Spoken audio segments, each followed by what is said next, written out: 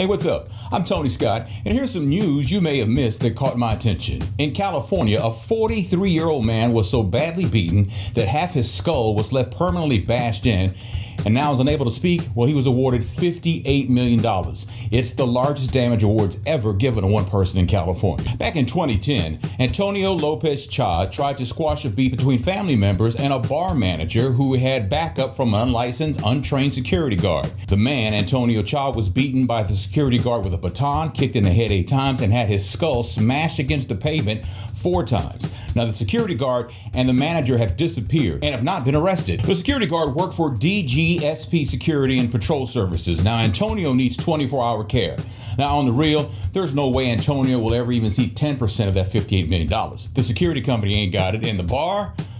Please. A 48-year-old Northwest Missouri man apparently committed suicide in court by swallowing a cyanide pill after being convicted of sodomy on a 14-year-old girl. Now, after hearing his conviction, Steve Parsons threw his head back, arched his back, and had a seizure. Police searched his house later on and found out that he had ordered cyanide pills from the internet. Man, you can get anything from the internet.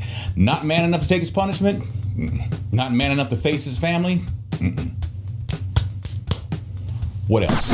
A man in California is hotter than fish grease because police fatally shot his 3-year-old Rottweiler while arresting him. Leon Roseby parked his Mazda, left his radio blasting some Usher, then got out with Max, his 130-pound Rott, to film police at a crime scene to make sure nobody's civil rights were being violated. Now, when cops walked up on him, Leon put Max in his car.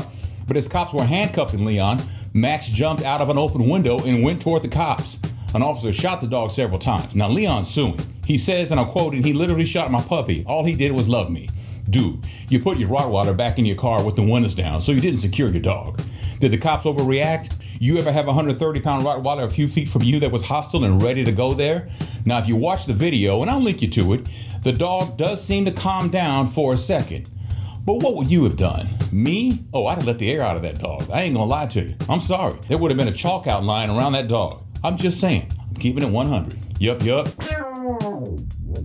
Hey, that story going around about the woman that came home early from work and found her husband laid up with another man asleep and sucking his thumb is a bunch of shame on you for spreading this around like it's the truth. You know not everything on the internet is true. The picture has been around a while and it seems to be staged. I mean, look at it. The lighting, too perfect. And don't tell me you know this woman in Atlanta who posted this. You saw Oprah 20 years ago too when Liz Claiborne said she didn't make clothes for black people, right? Oprah said Liz Claiborne was never even on her show, but you still saw it, right? Hey, that's all I got. Thank you for watching. A thumbs up helps a lot. Subscribing brings me to tears. I've got some other videos for you to check out right here. Thanks again for watching. I'm Tony Scott.